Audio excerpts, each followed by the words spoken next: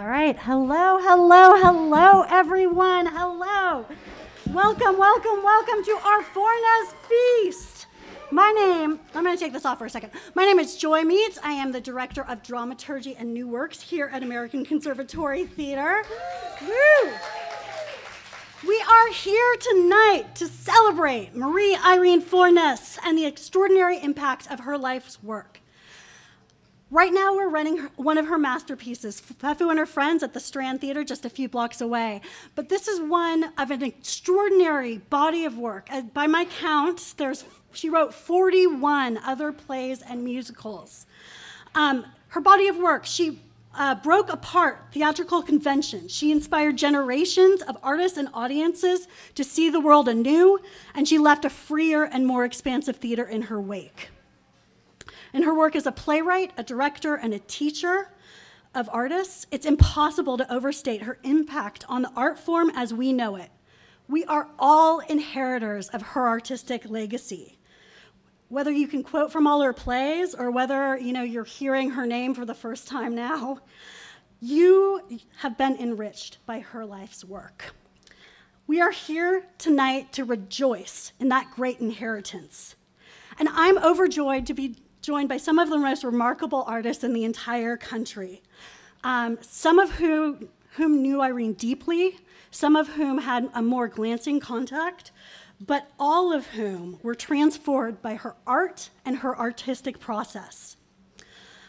Because we're going to ground this evening in the breadth of her body of work, you're going to hear some of our artists are going to share some sections of some of her other works. So consider this a kind of sampler platter of some of her plays. And everybody's going to share some remarks about personal testimonies to her impact on the field as a whole and to them as artists. We're also going to hear one of her songs because this would not be a night honoring Irene Fornés without a little music. So I want to thank you all for being here. I want to thank this community who's gathered. I want to thank the amazing artists who are here, some of the best writers, some of the best humans in the whole damn country. So, and I also want to thank Wendy Vandenheuvel, whose generous support made this celebration possible. Thank you, Wendy. This is part of a weekend-long celebration that we're doing of Irene Fornés's life and legacy. I want to invite you all tomorrow night. We're going to have a free screening of the extraordinary documentary, The Rest I Make Up by Michelle Memran. It's my favorite documentary I've ever seen. It's a beautiful, beautiful, she's captured Irene's spirit and her artistry so wonderfully in this work. So that's going to be at 5:30 at the Strand tomorrow. Free, come join us for that. And I want to acknowledge, so we're acknowledging the ground on which we stand artistically, right, in the work of Irene Fornés. I also want to acknowledge the literal land that we're standing on, which is the unceded land of the Ramaytush Ohlone people. And we are charged to be stewards of this land that they first inhabited. And one of the things that we're doing towards that end tonight is, one thing that we're doing to care for the land is you'll see that our plates, our glasses are all compostable. So please make sure that you put those in the compost when you're done with them. Don't throw them away. Let's continue to steward the land that we have, that was first and continues to be inhabited by the Ramaytush Ohlone people. Finally, I want to thank La Cocina Marketplace for hosting us tonight. This is such a gem of this neighborhood. It's a co-op, it's an event space. There are going to be a number of cultural events happening. We're going to have drag brunches, and there's open mic nights, and I really encourage you to follow La Cocina on social media to hear all of the incredible things that they're doing, and also to visit them. They're open normally Monday through Friday, 8 a.m. to 8 p.m. There'll be different vendors here all of the time, and they're uniformly delicious, so great. So let's get started, y'all. Our first speaker here tonight is Migdalia Cruz, who is, woo! An award-winning, multi-platform playwright, translator, librettist, and lyricist. She's written over 60 plays. She's an incredible artist, and we are really lucky to have her here tonight. Migdalia, please.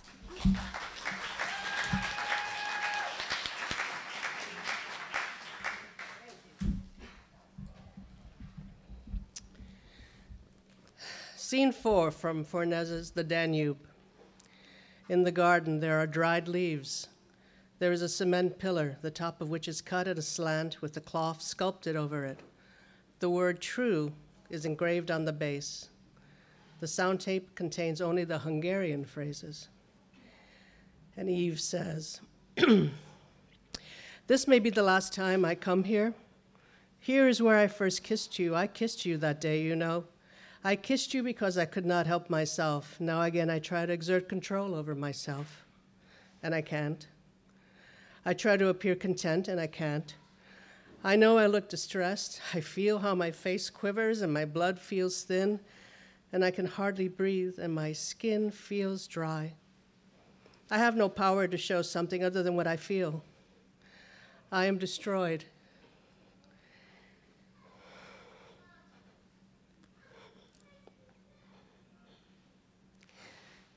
And even if I try, my lips will not smile. Instead, I cling to you and make it harder for you. Leave now. Leave me here looking at the leaves. Goodbye. If I don't look at you, it may be that I can let you go." Paul kisses Eve. Music plays. Lights fade. As the scenery is changed, smoke goes up from the stage floor. On October 30th, 2018, in a nursing home on the Upper West Side of Manhattan, I imagined Irene's soul transitioning to the next life. I thought we should open a window so her soul can escape into the wind, rustling the autumn leaves as she moves one more time through the city she so loved. But mainly, I was filled with a solemn thankfulness for having known her, for having her be my mentor and tormentor, for teaching me how to tell an ugly story in a beautiful way. The Danube tells the story of war, devastation, destruction, and does it using the literal language of learning a foreign tongue. Language for Irene has always equaled culture. The construction and deconstruction of language is also how we fall in love, fall apart, and tell all our stories. On October 30th, 2018, I had no words. Through mourning my second mother, I learned that silence also tells a story. But now when I hear the wind in the trees, I rejoice in the gift she left me, a life lived reveling in language as insistent as the sound of a steady breeze blowing through the treetops.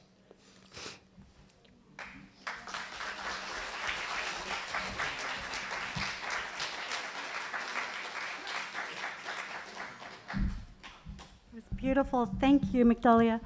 Next, I'm going to be joined by Anne Washburn, who is an extraordinary playwright, been produced all around the nation and, in fact, the globe. I believe she just came back from Sweden, where there was a production of one of her plays.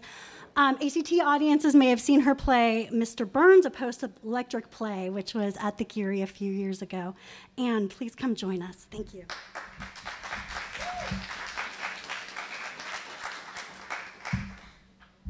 Hi, thank you.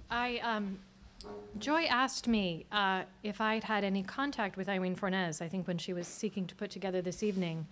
And I said yes, but what's important about my contact with Irene Fornés, unlike the kind of extraordinary lifelong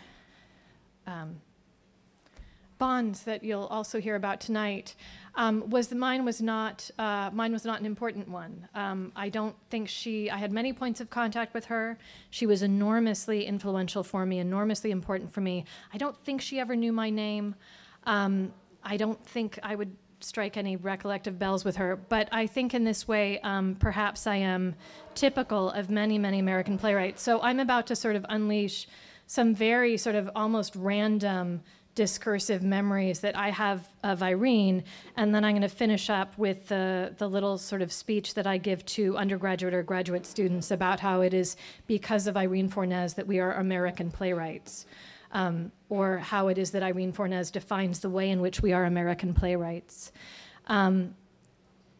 So I first heard about Irene, I was in Seattle in 1990, and she was directing a production of Fefu and Friends at New City Theater. And a friend of mine, the playwright Brett Fetzer, was running the light board. And something about the setup of the light board at New City Theater, there was a moment, I think it's Julia's hallucination in the second act, where there was an eerie green light and an eerie sound, and the eerie green light was over here, and the eerie sound button was way on the other side of the booth. So as a favor, I would come every evening and just for that period of time hit the button at that one moment. And I had never heard of Irene Fornés, and I was sort of mesmerized by this crazy play. And my friend Brett, who was more in the know than I was, says, well, she's doing these playwriting workshops, we've got to take them. So I paid what seemed to me like an extraordinary amount of money to do 4 3-hour sessions with her in a row. And it was an hour of physical warm-up, followed by a brief visualization of one of your characters, which was very hard for me because I don't visualize characters. And then she would utter 2 sort of random phrases like, has the bus come? Or did you see him? Or what's that thing over there? And you would write them down and you would pick one and you would write for an hour very quickly. And then the last hour would be sharing of work. And it was that pattern each of the 4 days. Irene was very stern, very unapproachable, very impressive. You really wanted to get her approval and you couldn't. It was great. And from those 4 sessions, I got the starts of 2 plays, I later realized. So that was great. I was really thrilled with that. I loved seeing Fefu, some parts of it over and over, and some parts, only hither and yon. I couldn't make sense of the play, honestly. I didn't really understand it, but I found it really compelling and weirdly haunting.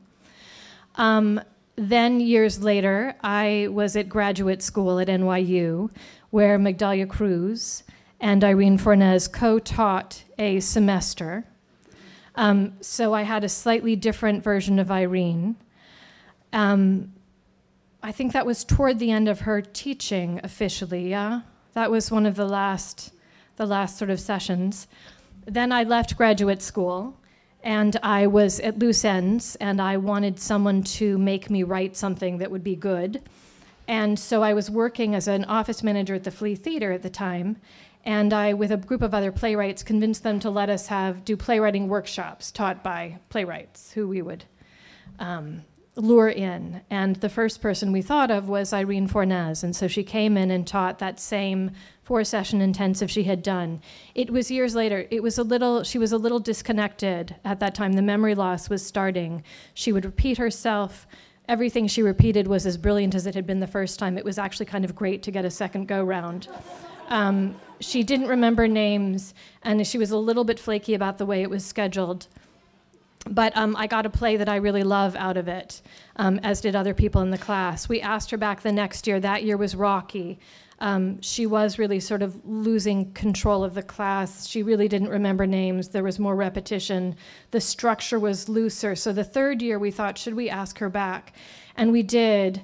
And we would put out word about the class. We'd always fill up the class, and there'd be a huge wait list. So that year, once we had the class assembled, we reached out to everyone before they had paid any money and said, now this is what you need to know. It's going to be a little rickety. It's going to be a little rocky. She will not remember your name. She will repeat herself. The class structure may slightly disintegrate. You are welcome to not take the class at all. This is not a problem. But we want you to know that we have brought her in anyway because we think she is the most brilliant teacher of playwriting we have ever run into. It may be flaky, it may be strange, it will still be brilliant. And we think it's an enormous chance, and probably the last chance to learn from her. Everyone stayed. No one dropped the class.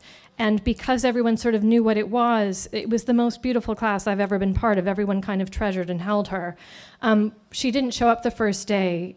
she had forgotten. So I ran and took a taxi and ferried her over, and we realized at that point we needed to, pick her up and take her back. On the last day of the last class, I said, great, I've got a taxi for you. And she said, oh, let's walk. It was sort of an hour-and-a-half walk from the Flea Theater to the middle of West Village, and she sort of took my hand. And again, she really didn't know who I was, and we had the most amazing, charming talk. I mean, mostly she talked, and the beautiful day, and she was brilliant, brilliant, brilliant, brilliant, brilliant, nonstop brilliant. The one sort of privileged encounter I had is because I'm friends with Michelle. I wasn't involved in the filming of this documentary, but somehow because of that, I did end up dancing with María Irene Fornés in the back of a bar late one night. That's the only special thing, I would say. And then these were sort of the ways in which one might have known her as an American playwright, sort of taking her classes by the by in various ways. But then the thing that I want to say, the thing that I say to students is that because her method of teaching, which I think is going to be described more intensively by people who really spent serious time with her, is that she really, she came to New York and she was a visual person. And she came into the downtown theater world, which was a place of experiment. It was where visual artists were coming together with musicians, were coming together with poets, were coming together with theater people. And so what was being made was this weirdo conglomeration of all of those things. And what she really, she both took from it and she brought to it was this deep, her method is one of deep intuition, and really sort of following the deepest well springs that you have, and if you and that was intrinsic to how she taught. It was intrinsic to how you received her teaching. It was intrinsic to the kind of work you made underneath her and inspired by her, and really from that point on to some degree or another. And it is that sort of deep love and trust of the intuitive. It's the sort of multiplicitous influence that was just intrinsic to how she thought about theater, which is really particular to the American theater of downtown in the 50s and 60s. But because Irene was such a compelling, brilliant, and prolific teacher, any American playwright going has either been taught by Irene Fornés, or has been taught by someone who was taught by Irene Fornés, or at this point has been taught by someone who was taught by someone who was taught by Irene Fornés. It is the most pervasive way of thinking about making a theater, I think, anywhere. And to a degree we don't ever quite realize this is what really has, it's the underlying wellspring of the kind of weird, glorious, crazy particularity of American playwriting, and especially American playwriting now. So that was what I wanted to say. Thank you very much.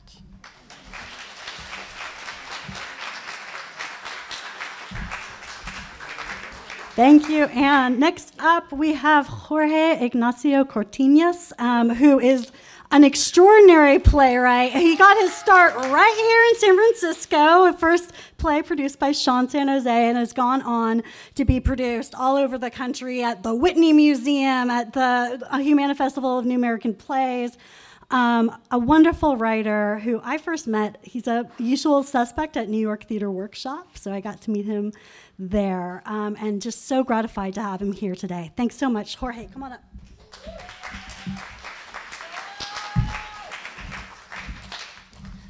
Such a pleasure to be here. Thank you, everyone. I'm going to read a short little excerpt from Enter the Night, which I hope the playwrights in the room, and maybe all the artists in the room, can relate to. There's three characters, Paula, Jack, and Tressa. And Jack has been missing for a while. He resurfaces, and in the interim has written a play. He wants his friend Paula to read it. Paula can't read it right that moment. She exits left. Jack throws himself on the floor and has a tantrum. He bangs on the floor with fists and feet. She doesn't want to read it. She doesn't want to read it. Off. You don't want to read it. No one wants to read my play. No one wants to read my play. No one wants to read my play. He calls after Paula in the next room. How long are you going to take? Please don't take long. Paula in the bathroom. Jack, 5 minutes? 3 minutes? Half an hour? Paula, Jack, 10 minutes? Paula, go away, Jack. He goes and he sits in front of Tressa. Would you read it? Tressa takes the script and starts to read. Jack sits on the floor to watch her read. Jack, Paula, Tressa's reading it. He looks at Tressa for signs. He walks away, turns to look at her from a different angle, circles her, lies down with his head propped up on his hand. She smiles. Paula, she's smiling. Tressa is still reading. He watches her. She laughs. He contracts with a tremor of pleasure. He watches a while longer. She smiles again, then laughs. Paula, she's laughing. Paula from off. Good. A moment passes. Tressa turns the page. She reads. Paula, she's still reading. It must be good.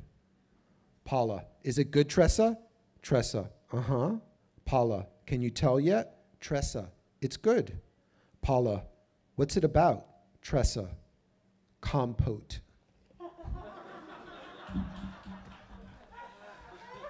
I love this scene so much, and it tells you so much about Fornés. It is deceptively simple. Paula is off stage, and there's something about characters calling to each other across the expanse of the stage that animates the space. It feels like in that moment, she takes the space between the characters and she makes it live. Watching someone read on stage is probably on a list of things playwrights shouldn't stage. It's probably inherently not so interesting. It seems like that's really the province of novelists because it has to do with interiority.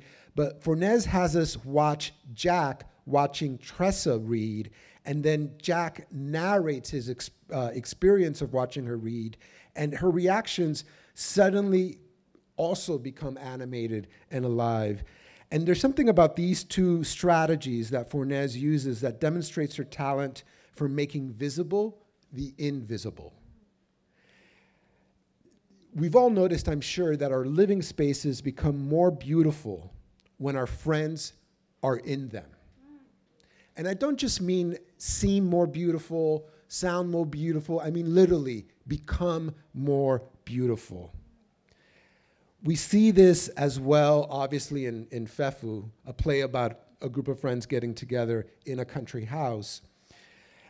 Fornés once told me something interesting. She said, in a naturalistic play, it is the characters who are alive. And in a contemporary play, it is the play itself that is alive. And I thought, oh, that is the most perfect summation of the ambiance of a Fornés play. And then there's also her affinity and her interest in wonder.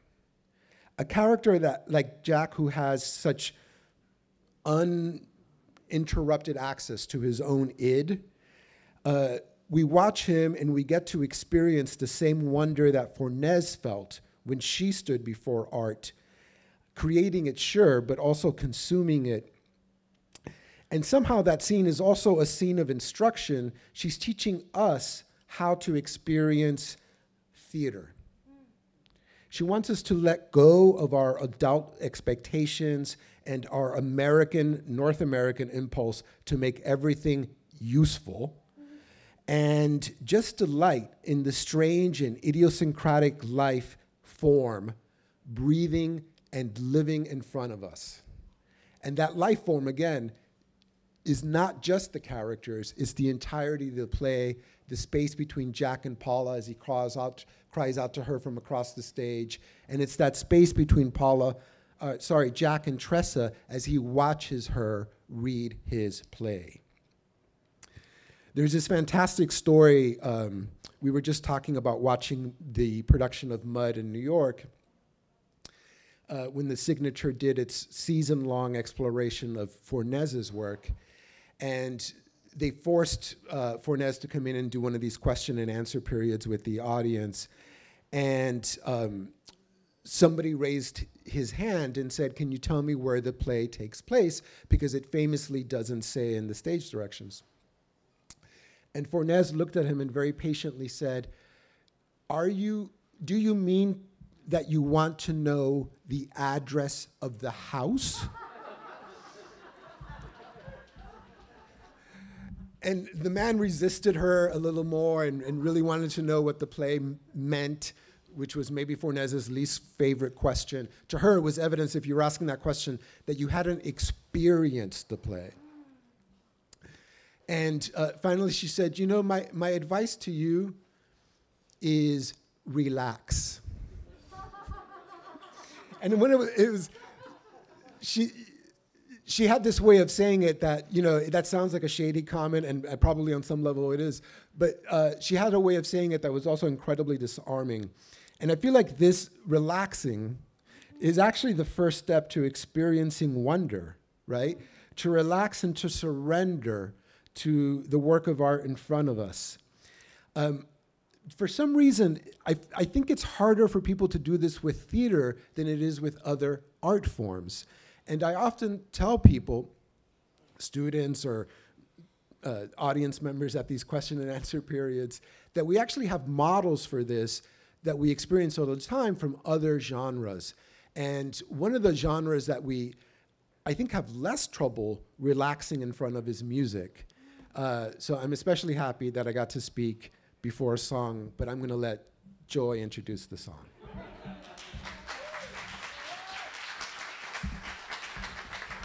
Thank you, Jorge. Okay, so we are going to hear a song it's Cigarette Song from María Irene Fornés' great musical Promenade. She wrote the lyrics. The music is by Al Carmines, and it is going to be performed for us tonight by the great Selena Harkness Lee, will be our singer, accompanied by Thaddeus Pinkston. Thank you so much.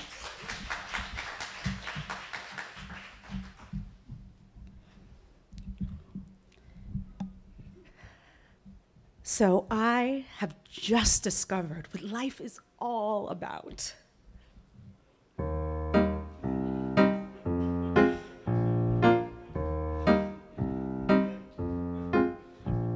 To walk down the street with a mean look on my face, a cigarette in the right hand and a toothpick in the left. To alternate between the cigarette and the toothpick. That's life. To alternate between the cigarette and the toothpick. That's life. Yes, I have learned from life. Every day I've learned some more. Every blow has been of use. Every joy has been a lesson. Yes, I have learned from life. What surprises me is that life has not learned from me. No? You still don't understand?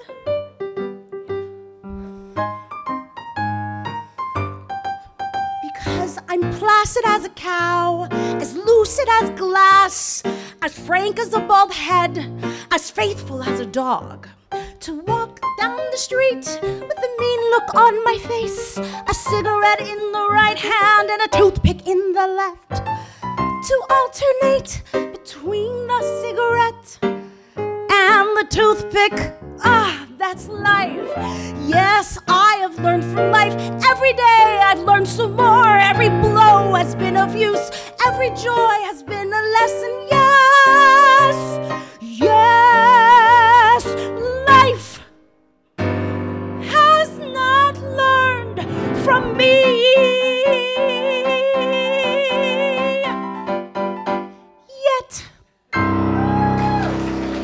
Thank you.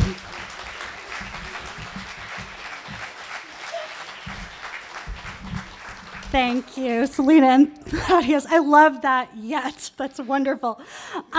So next up, I'm going to introduce the great Naomi Azuka, a wonderful playwright. Her plays include 36 Views, Aloha Say, The Pretty Girls, Polaroid Stories, many, many, many more. It's an honor to have her here with us today. Thank you so much.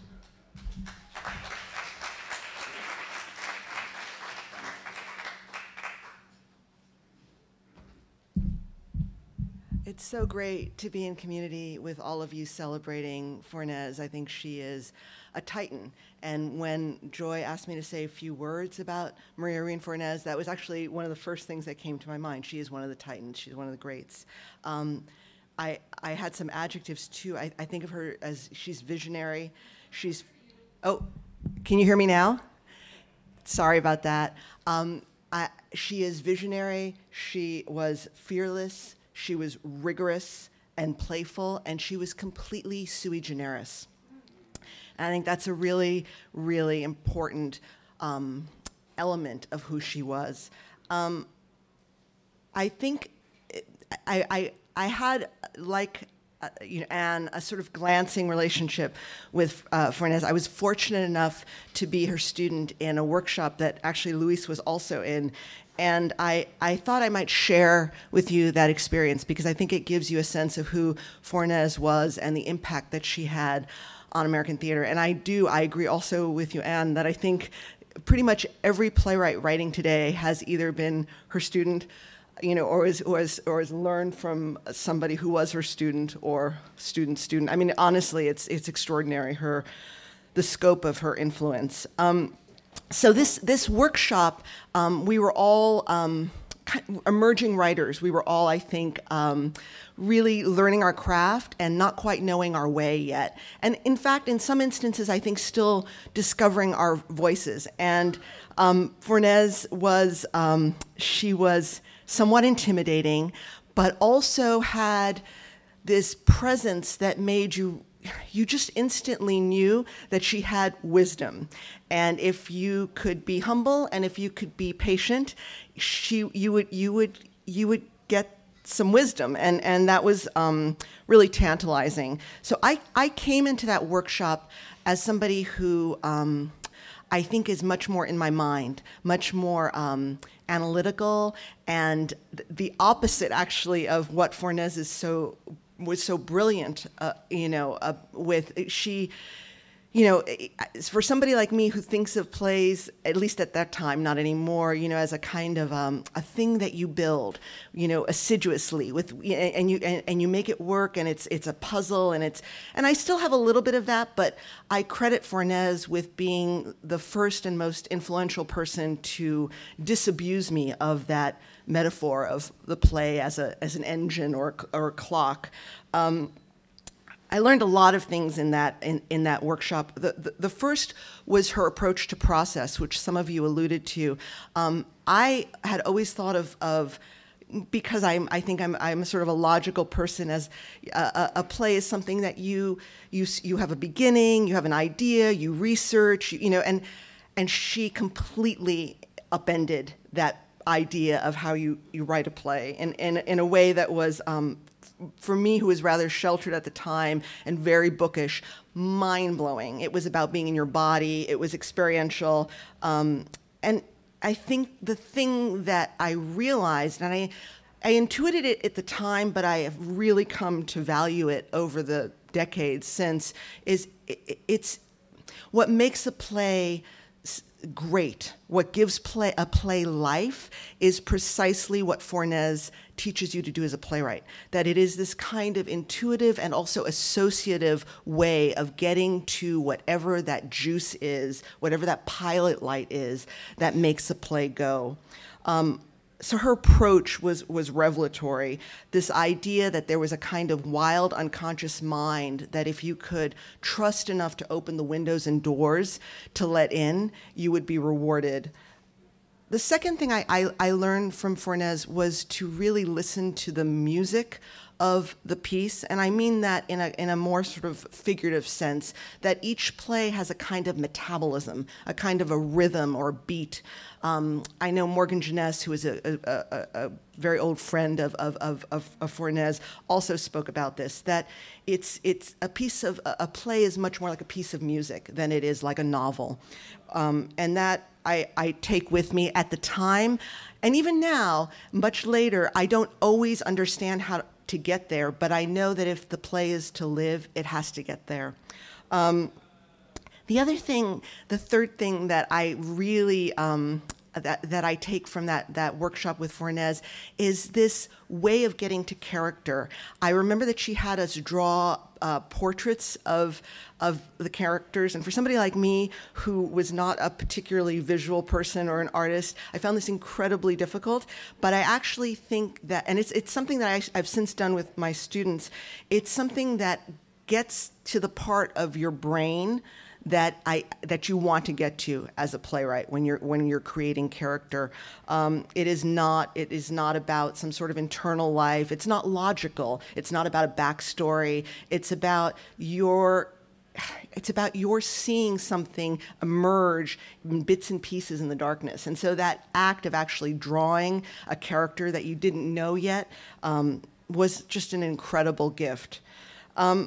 The final thing that I think I took from the workshop is this idea that a play is an ecosystem and a world.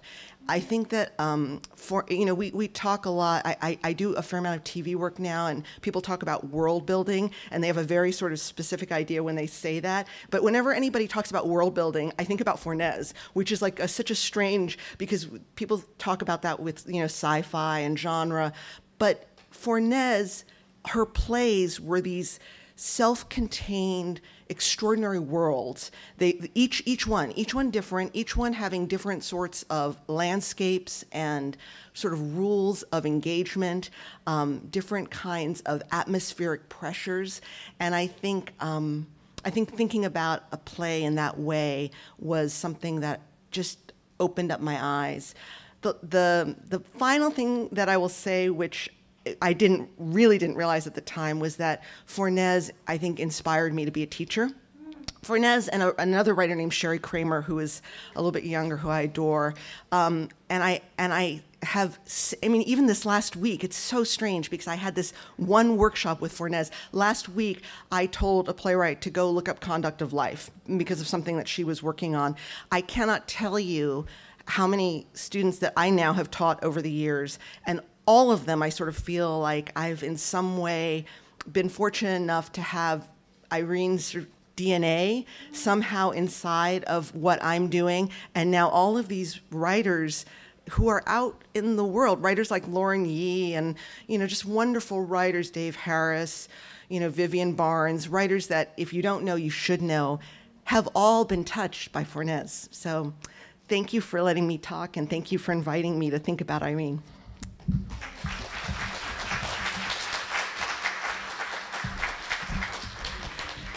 Thank you, Naomi. Next up, we have Luis Alfaro, who is a MacArthur Genius Award winner. Gotta say that, right?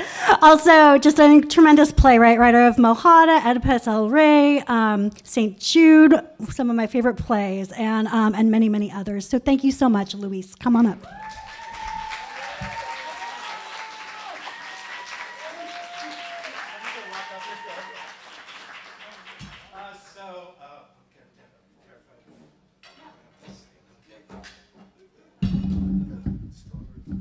Here we go. I was thinking as you were talking that, did something break? Oh, I'm having one of those days. I was thinking. Okay, great. I was as I was getting ready to do this, I wrote it down on my computer, and then when we were walking over, McDahlia said, "Why didn't you throw it in your phone?" And I started to think, "Oh my God, I am of the generation that still has it on my computer." So forgive me for still having it on my computer and not on my phone. The other thing I will say is that it is really, really moving to be here with these writers that I came up in the world with. So, Jorge, we were talking about, I saw Maleta Mulata a million years ago, and Naomi in that first workshop, and Marga in our journey. So it's just really beautiful to be here. So let me just tell you my recollection. If I remember correctly, there was some of this. And then there was some of this. And more of this. And then letting the jaw relax. And by the time you got to this, you were most definitely going to get to this moment.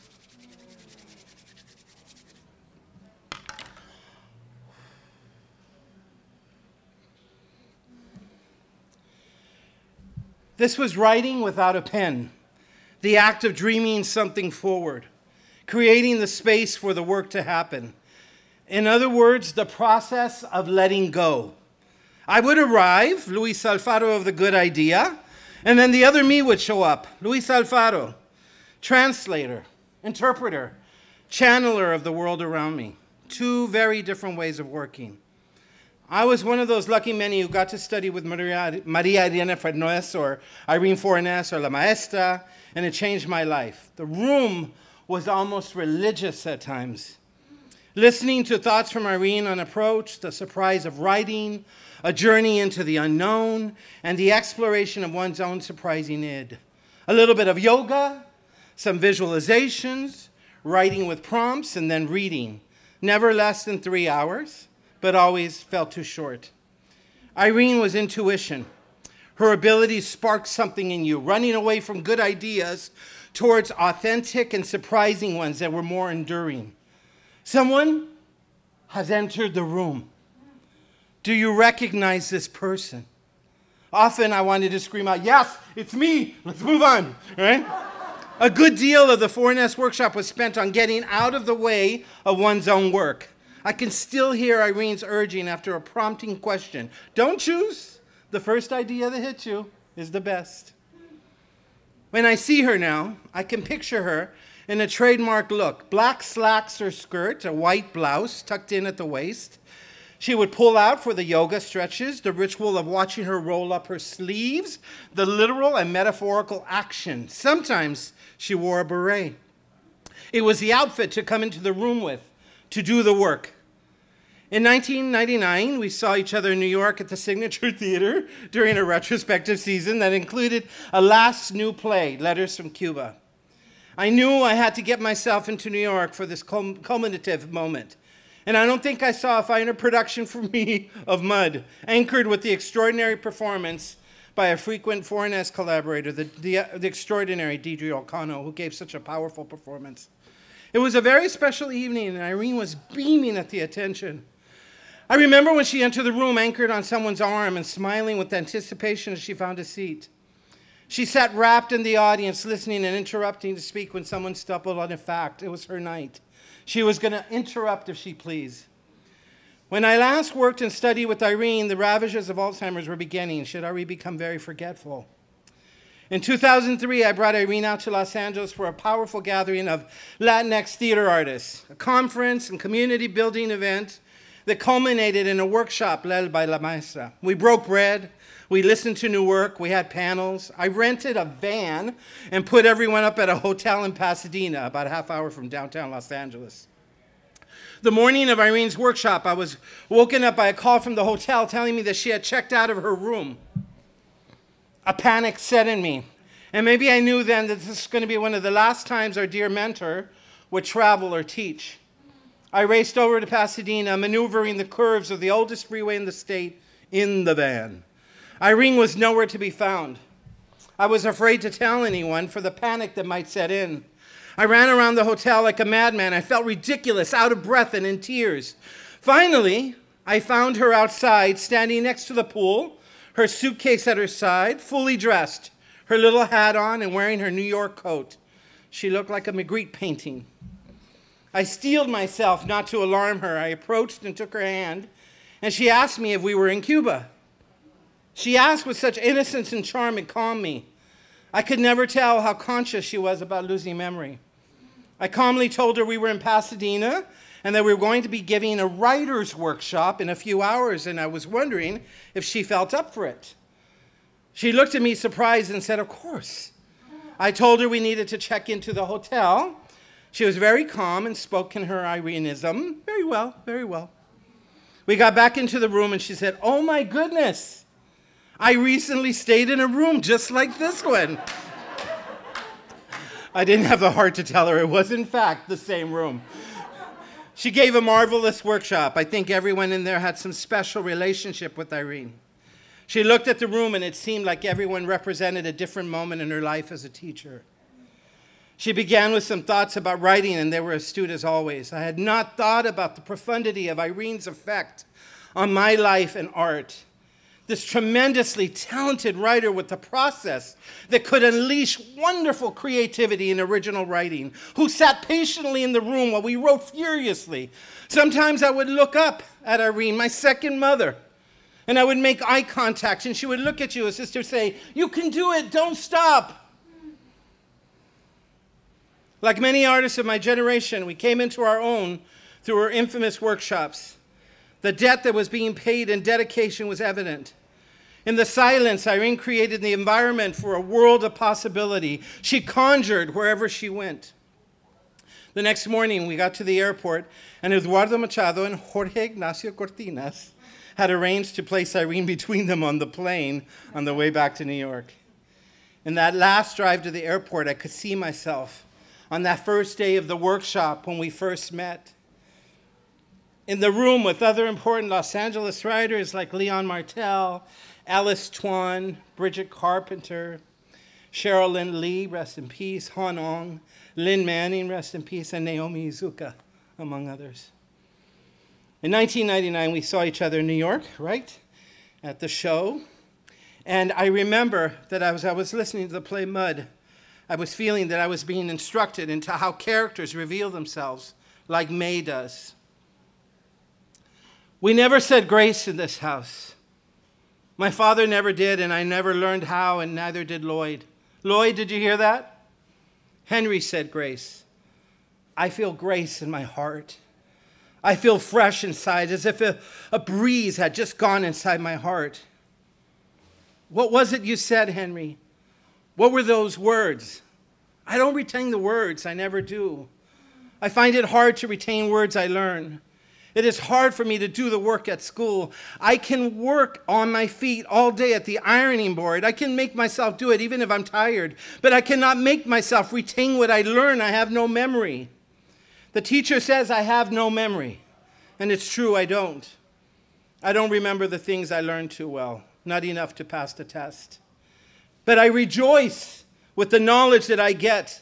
Not everything, but most things make me feel joyful. Do you feel that way, Henry? Like the starfish.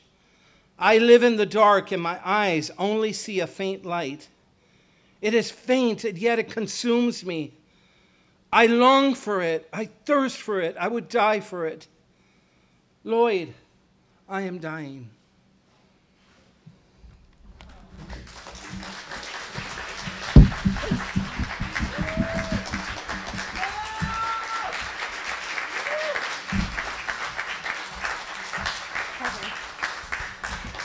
Thank you, Luis. And next, I'd like to introduce Lisa Ramirez. Lisa, who is an actress and a playwright and a producer, and who has been lucky enough to work with Irene Fornés in all three capacities. And as a true woman of the theater, booked it here from a matinee performance of Water by the Spoonful at San Francisco Playhouse. So thank you so much for joining us, Lisa. Come on up.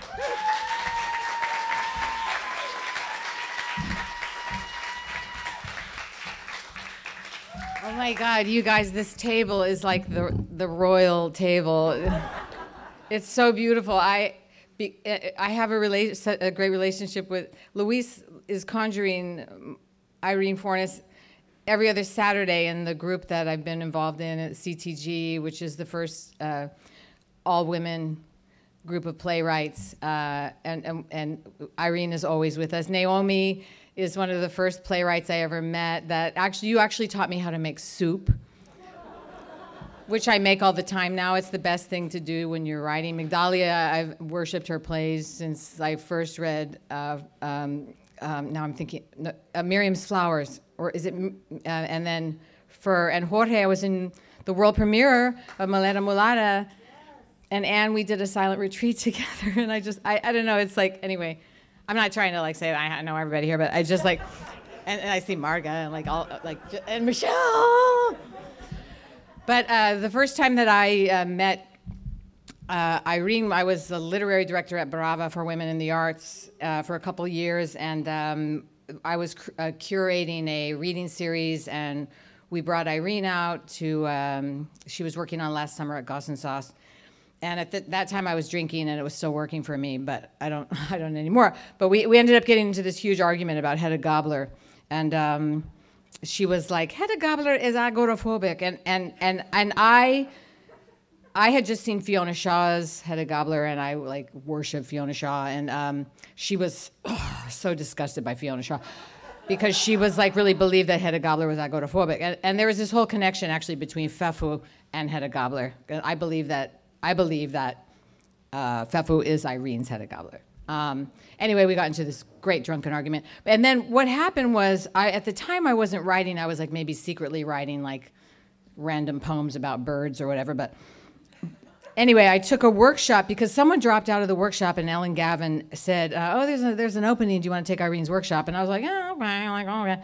And I took the workshop, and that was kind of like the seed was planted as far as like, you can write, because she actually did make it accessible. One of the things she said was that writing is like daydreaming on the page. And I was like, okay, well, I could do that. Like, I'm a really good daydreamer, so I could just do it on the page. And then later, I did a production of The Conduct of Life. I played Leticia in Los Angeles, and Donna Guevara Hill directed it, and I just found out this morning that she passed a year ago, actually, yeah, in April, and I found that out this morning. And Irene came out and worked on it with us. And so I'm going to read a little bit about Irene, and I'm going to do it in a very Irene way. And I have kind of an Irene outfit on right now. So she came in, and, you know, like you say, the computer is old. This is how Irene came in. Because she decided that she was going to rewrite the ending, even though she had written Conduct of Life. So she came in and she was like, she would come in with these pages and pages, and even when we did Last Summer at Goss and Sauce, she would come in with, and she'd go like, you know, like, and everybody would be like, oh no, because she never stopped writing. And as a result, probably all of us have never stopped writing. Like whenever we revisit a play, hopefully that's the case. But, so that was like my little Irene shtick. So this is a beautiful story about writing, and the thing I feel about Irene is that anybody can write, that we all have stories, we all come from generations of storytellers. But she was also very practical, and there's a speech in scene 15, and it's Nena. And she told me that she was stuck on The Conduct of Life, and she had this big box of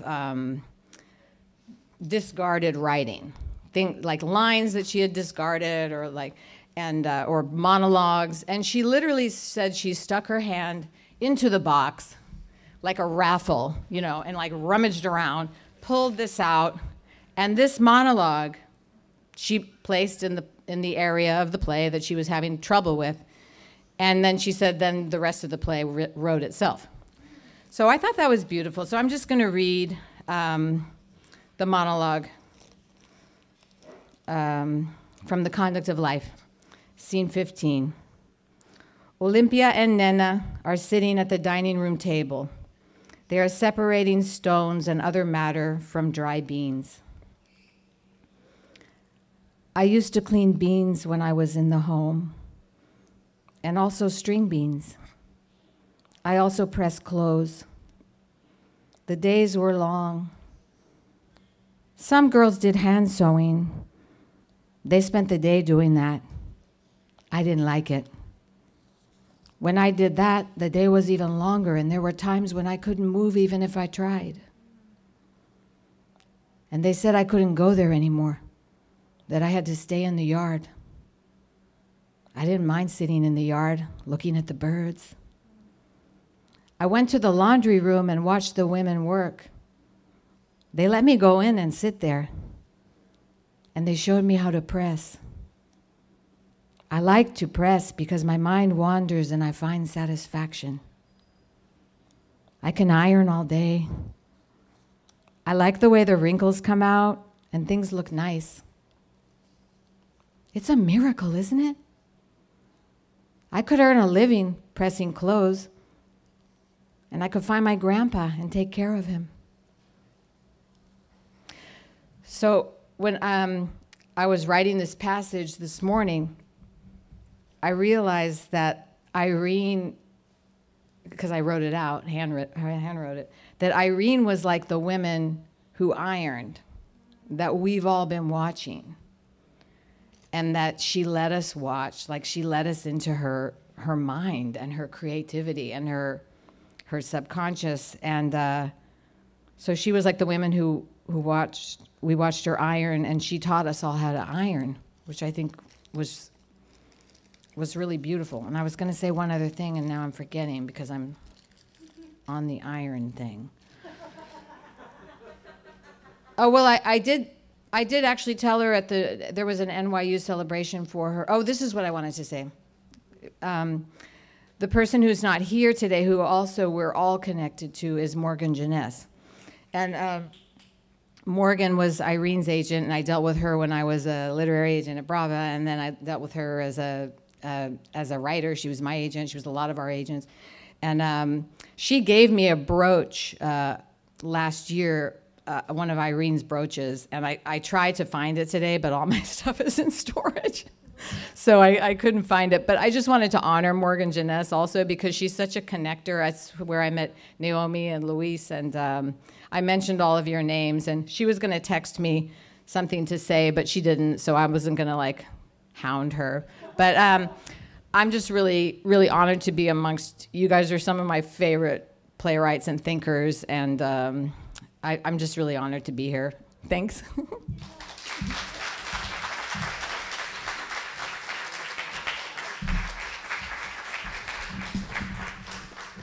Thank you all so much. I was just thinking, I never got to meet María Irene Fornés. I met her through her work. I first read Fefu and Her Friends when I was a waitress, and and it was a great play to read because it gave me a lot to think of when I was doing my side work, and I've been obsessed with her work for 20 years. I never got to meet her, but I love her plays, and I know her through her plays, and I also know her through every one of the writers that you heard speak today has written multiple plays that have moved me deeply, that have seared themselves on my mind, that I think of in times of pain and sorrow, or when that come up, make me laugh at random times. There's a body of work that was created, and it's incredibly moving to me to think about how Irene lives on. She lives on through her work, which is immortal, but she also lives on through the other artists she inspired and who she unleashed in this beautiful way onto the world. Again, we are all inheritors of her work and her legacy, and what a beautiful, beautiful testament to all of it today. Thank you so much, artists. Thank you so much, guests, everyone. Thank you to Wendy Vanden Heuvel, whose generous support made all of this possible. Thank you. Yes, Wendy. Thank you to Michelle Memran for her beautiful documentary, The Rest I Make Up. I want to encourage you again, tomorrow night we're going to be screening that at the Strand Theater, 5:30 p.m. We'll have a Q&A with Michelle afterwards, so please, please come. And right now, what I hope you all will do is stay, have some food, get some drinks. We've got beer and wine over there. We've got agua frescas, and enjoy yourselves. And let's all celebrate together that we were graced with this incredible artist who enriched us all. Thank you very much.